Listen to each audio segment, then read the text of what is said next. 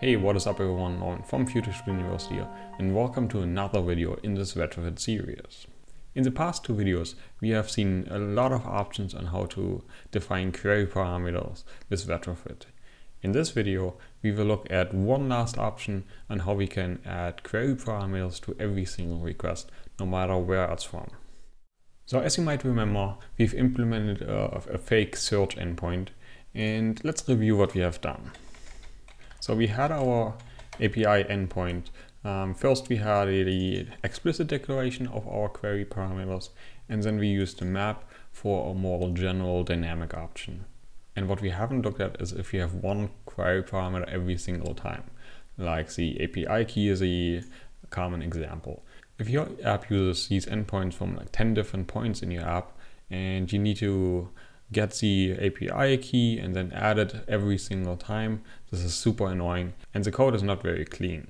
So in order to get a better implementation, let's take these two things which we expect for every request out and move them to a central location. So let's go to our main activity where we already have the creation of the Retrofit object, and down here we're passing the API key, which we now want to use somewhere else. So let's store that in a variable for now.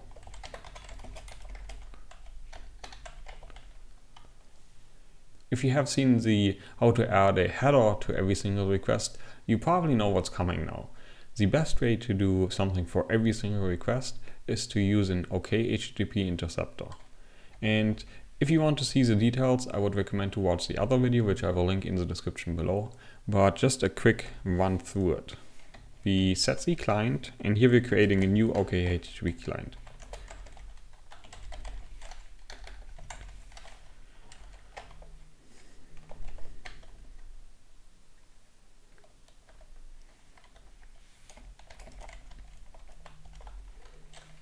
And we use the builder. And then what's interesting about it, we add an interceptor.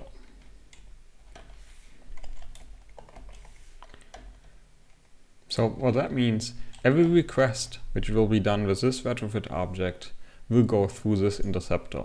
And this interceptor can manipulate the request on our needs. So in this case, we want to add a query parameter to every request.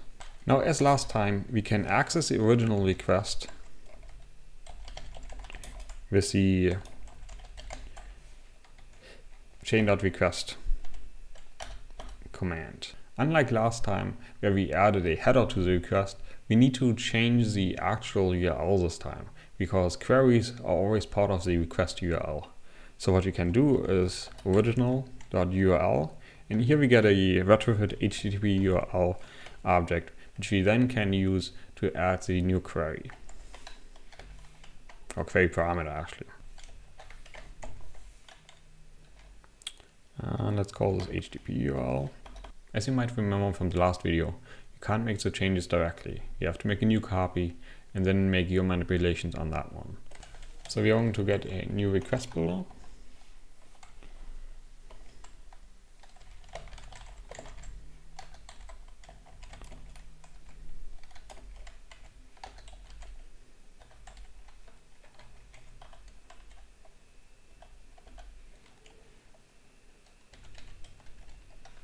And with that request builder, we will build our new request. And we can return that request. So now the interceptor took the request and we're passing it back to the to Retrofit. Obviously we need to pass the request through the chain and not directly.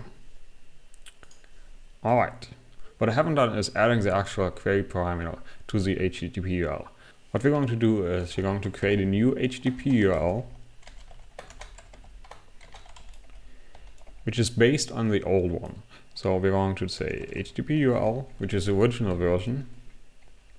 We're going to call new builder on it, so we can make changes.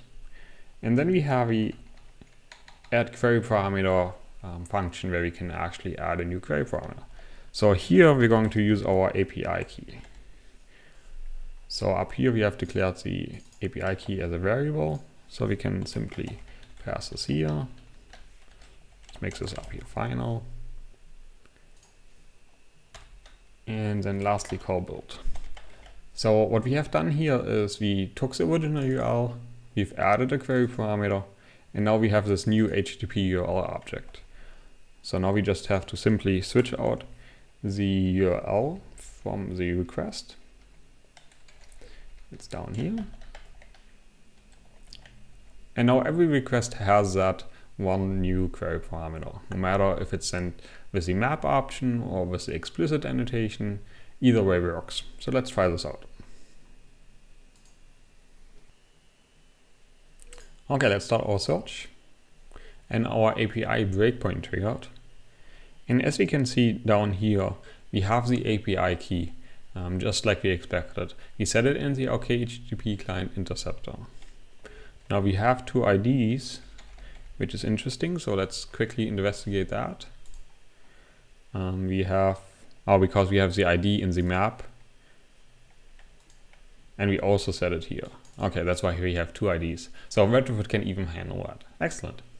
So just to quickly review, what you have seen in this video is how you can access the HTTP URL object via the OKHTTP interceptor and then change that URL. For example, adding new query parameters with the add query parameters. Thanks for watching. Like the video if you've learned something new, and subscribe if you want to see more videos in this series. Enjoy coding and make it work.